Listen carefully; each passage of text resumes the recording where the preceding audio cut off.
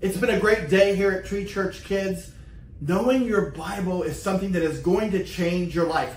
It will lead you to true happiness. That sounds kind of crazy, right? But the more you do these things that God tells us, the more you read the stories and compare them to the things going on in your life, the more you find out that God knows everything. He knows exactly what you're going to go through today, tomorrow, next week, and He wants you to do things a certain way and want to please Him and want to follow Him and want to tell others about Him, so it leads to good and true happiness. I hope you think about Him all week. I hope you think about this series and that you pray to Him and that you're obedient to Him and that you do all the things we talked about, knowing that that will lead to happiness. Guys, I love you. I can't wait to see you next week. Hugs and blessings.